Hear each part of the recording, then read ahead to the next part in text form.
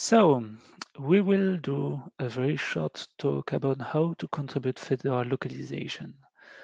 So this is aimed to be very easy and short, so you are very welcome to ask your question in the chat or in the QA part of the chat, whatever you prefer, whatever the more convenient for you.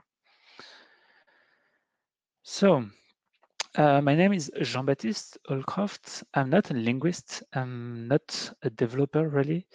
And I'm coordinator of the localization team.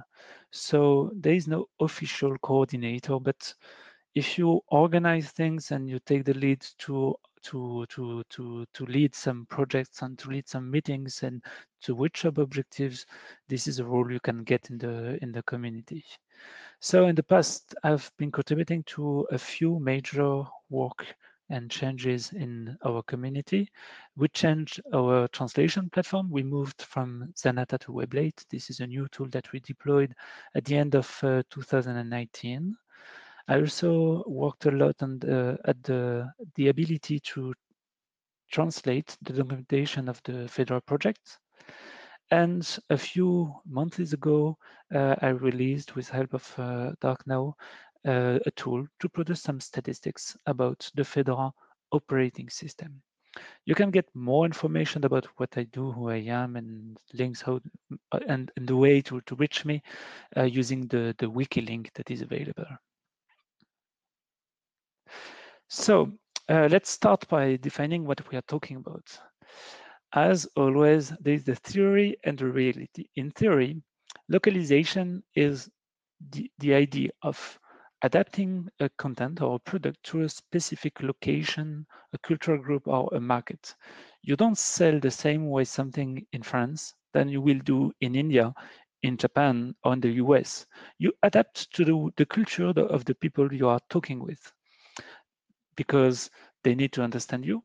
Most of the time you will try to speak their language, and they need to understand the references that you will do. If you make a reference to the family, the structure of the family is not the same in all countries in the world. In some places, they will totally get you advertisement. In some countries, they will just don't understand what you are talking about. Here, when we are doing free software, we are most of the time using translation. We mostly do a translation and a little bit of formatting. We want the dates and currencies to be correctly displayed, but we don't go any further, because going further requires your software to really be able to adapt to the different use cases you want to display to your users, depending if they are in one place of the world or another. And this, most of the time, is not technically feasible with the tools that we have in the open source community. And in parallel of that, there are some local communities, the advocates, the ambassadors, etc., that are doing local events that are designed for the local groups, and they do it very well. So there are some bridges between what we do as translators and what they do as local communities. And sometimes the contributors are exactly the same. So what can we translate? First thing that we can see in Fedora as a community project is website. Here you have the Get Fedora website that is translated in Farsi. You can see that probably the text orientation is not correct, but you can have an idea on how it looks like. Still in Fedora as a community, you can translate the documentation. Here you have translation in, I think it's Odia, which is a language in India, and the whole documentation can be translated. And the third aspect in which you can contribute in terms of localization is what we ship in Fedora as a Linux distribution. The release cycle and the publication is not the same if you are talking about the documentation, the website, or the software which are embedded in a major release of Fedora. Here on the left-hand side, you have DNF, which is the packaging tool of Fedora. And on the right-hand side, you have the installer. which is specific to Fedora. And you can see this installer is translated in many languages. And this is very convenient for the users. So these are the two worlds that we contribute to as Fedora translation community. So how do we do that? This is very, very, very easy. There's one single page to know about, and it's this one. What you need to know is where's our translation platform, because we put everything that we can translate on this translation platform. You just go, you connect, you translate, and you don't have anyone to ask about. You will see what others are doing. You will see the list of projects by their name. You will identify if this is the installer of Fedora, which is Anaconda, and you can identify if you are translating DNF or the Fedora website, and you know exactly where you are contributing. You have no Fedora accounts, very easy. It will lead you to the place to create a Fedora account, a few information, one CLA to sign, the contributor license agreement to sign to confirm that you agree to the rules of our community. And if you need some more information, there's a wiki page. This wiki page is the localization team page. It contains hundreds of links about how to join, how to translate using Weblate, what is the list of the teams, what are the different roles. It's very easy for you to find information.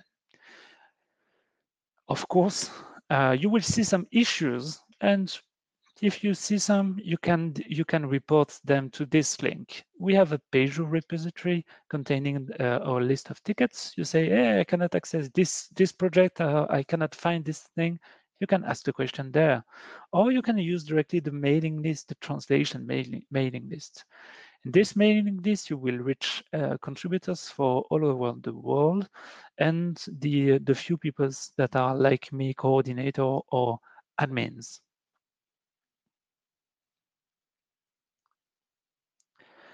But if you want, you can do better. You can try to fully join the Fedora community. There's a little guide, which is much longer than this slide. This slide will just tell you the two most important points. Is the first one is to ask to join the localization group, which will allow you to be fully part of the Fedora community. It will allow you to edit the wiki, to vote to Fedora elections. And there are some other places in Fedora where there are some technical limitation to prevent vandalism and bots. So you need to be at least in one more group than the group that say that you signed the contributor license. So this group has no other meaning. It is useless. It will not give you any superpower or anything. It will just allow you to be fully part of the community. And the second thing that is very, very important is introduce yourself. We are all working remotely, not because of the COVID, but because it is open source contribution. We don't really need to be face to face to do our work. Of course, it's better to make some projects. It's better to solve some issues. It's more interesting, but most of the times we are far away from each other.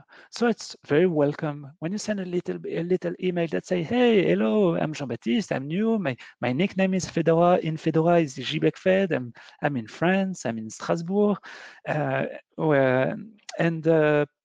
this is what I like about Fedora, and this is why I'm doing what I'm doing. I want to try to do that thing. Do someone have the same interest? Can we work together to do it? This is the value of reaching us by email. There is a template that is provided in the LTNN guide. So if you have no inspiration, just take the template. It's totally fine. Then there is our organization. So you can see the Fedora design team did some little pandas for us. So a translator in our community can do everything, but a translator cannot create new translation projects or new translation components. There are about 660 people who are identified as translator, and we estimate, Weblate estimated for us, that there are 70 people that are active, which is quite good. There are some coordinators. Coordinators is one point of contact per language team. So there is one point of contact for the French team, it's me. There is one point of contact for the German team. Sometimes there are multiple point of contacts because they want to make sure if one is not available, there is at least someone who can answer the question. There is no superpower in being a coordinator. You just are someone that is here reachable to reach for help or to ask on collaborative questions. Hey, I don't know, how do we translate this, and what's the usage? How should we do? This coordinator is the right person to help you. So we have 87 language teams in Fedora. Of course, if there are 70 people active, not all of these teams are active. Some languages are, are dead in terms of activities. And if you want to take the lead and try to translate in this language, just go ahead. Very easy. Nothing to worry about. And at the end, there are the admin, the guys with the superpowers. So I have superpowers. I can create a Weblate project. That's all. No other superpower. And we are 3 people being able to do that. There is myself, Jean-Baptiste, Raphael, and Yuri. And all of them are reachable on the mailing list. So if you are if you want to translate something and it's not in Weblate, you want to add it, you can join them, but don't worry, there's already a lot to translate. And that's it. Thank you very much for your attention. I wanted to keep that presentation very short. I'm sharing here a few links that may be useful for you, that gives you a few stats about what we do, where to find some information. And as we are Fedora community, we always contribute upstream. We will not fork GNOME translation. We will go in the GNOME translation project and we will contribute there. So the translation is doing the same as the value of Fedora upstream first. So thank you very much. I hope that you learned something in this meeting. We will continue with the questions answer, and it's your call.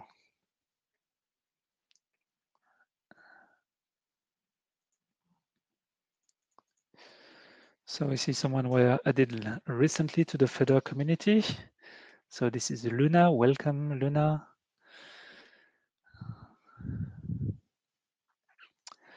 So I did not plan to make any demonstration of the translation platform itself. So the Fedora translation platform looks like this. When you land, you see a component list. Most of the time, you will look at your language. So as I translate only in French, this will be French.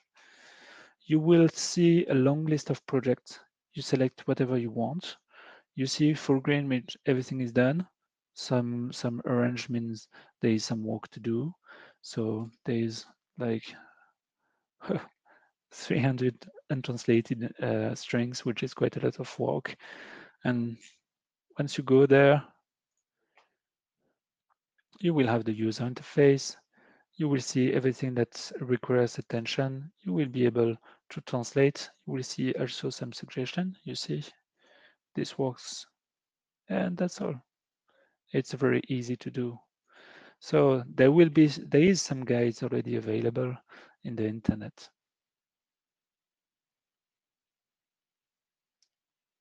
Yes, Luna, this is the way to go to find first to use untranslated. And also in Weblate, when you have the page of your language, you can see the checks. So in your language team, so I think you are translating in Norwegian.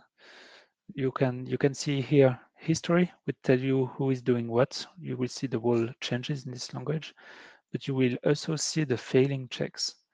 So these are automated detection that done by Weblate to tell you, oh, you see here the colon is not correct. It was in a different colon in the source string, so you can go and fix it very easily.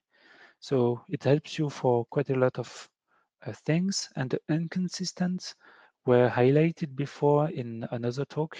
It tells you that there are 1, 2, or 3 times the same sentences in multiple projects. And in one project, it was translated one way, and in another project, it was translated another way. Either one translation is correct, either they are all wrong, because normally, most of the time, you have the same context for short strings. So it should have the same translation. So it's very easy to find some very good, very big mistakes here. And also it will detect when you already translated something and it's not translated in another project, it will help you to go faster. So question, is it possible to have contextual information while doing translation? Thank you, Benjamin. When you are in the translation platform and you are editing a string, on the right-hand side, you have the place where the translation occurs. Either it's one direct link to source code. It will tell you in the upstream source code where is the string you are translating. Either for some projects, like the typing booster, the developers can send screenshots about the user interface in English, and it will tell you the string you are translating is there in the screenshot. So you directly see in context what you are translating. It's very convenient, but it's not all projects doing that. So who should I contact to correct Indonesian plural? Very good question. The first thing would be to open a ticket in Pager. And I think the plurals that are used in Weblate are coming from CLDR. And the CLDR is a huge database containing a lot of linguistic related content so that the tools can reuse them. So you don't want to keep a list of what is the text orientation, what is the date format for each software that you write. So they wrote some definition, standard definition in multiple formats, in JSON, in XML, etc. And the upstream project are using it. So Weblate is using the data coming from CLDR, and either the plural is wrong in CLDR and we should fix it upstream. Either this is something specific that requires a local modification and we can edit it in our own translation platform. But most of the time the CLDR is correct because these are linguistic experts defining these things. So we can help you to put you in contact with them and understanding the process, because as every international organization, processes can be quite heavy and complex to understand when you don't know it. Okay, I said Norwegian and it was Swedish. Sorry, Lena.